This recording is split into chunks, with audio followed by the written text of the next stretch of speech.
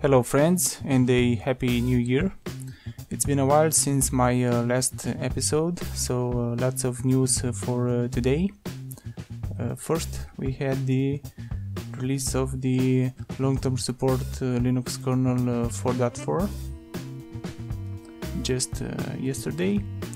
Also, OpenShot video editor 2.0 beta is now available for testing. Like I said in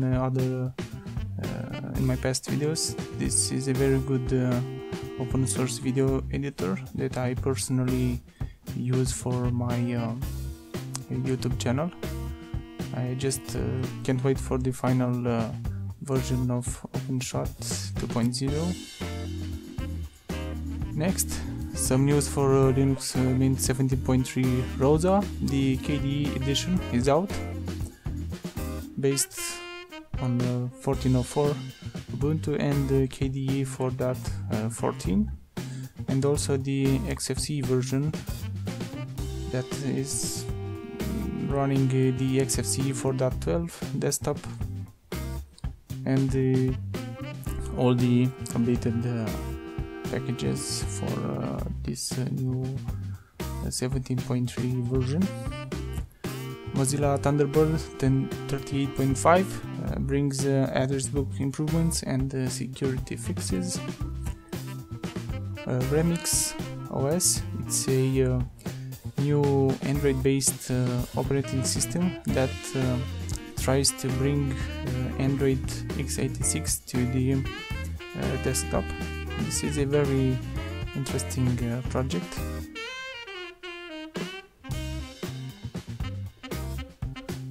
So we'll see how this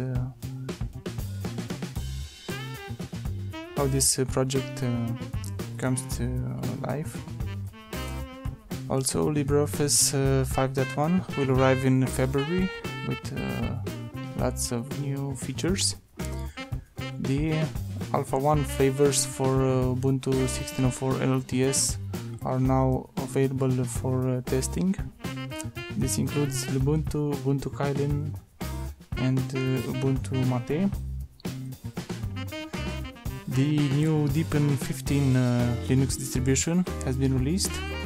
This is a Chinese distribution that developed its own desktop environment called the Deepin desktop environment, and also some of their own applications like Deepin Movie, Deepin Software, Deepin Music. This is a very good looking Linux distribution and newbie friendly, but it's a little bit heavy on the system requirements.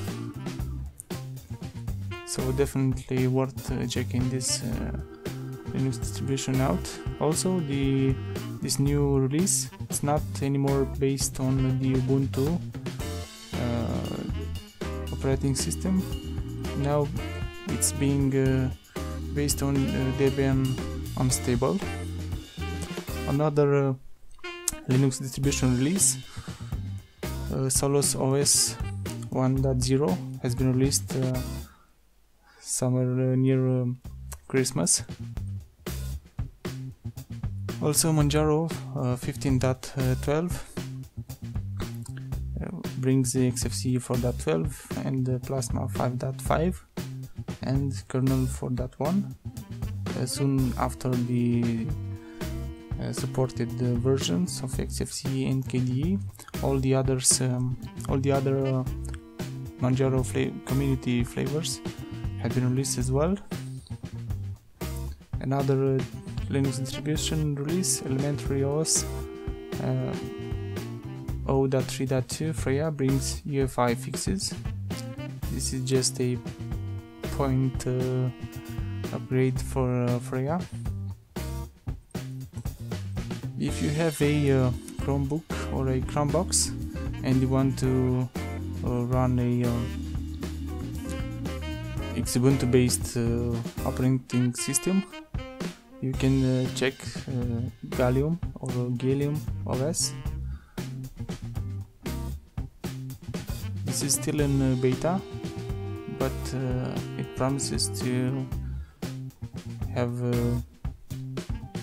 optimization that eliminates system stalls and improve overall responsiveness. Integrated Chrome OS mouse driver that provides touchpad experience similar to Chrome OS. Like I said, built on top of Ubuntu, so you have lots of software availability and support, and also bug fixes. And finally, a big update for the KDE Plasma desktop. The Plasma 5.5 had been released with beautiful new artwork and lots of improvements. There is even a video presentation for this new version. I will put a link in the video description for this presentation. So that was it for today's episode. Thank you for watching. Don't forget to like, share and subscribe. See you next time.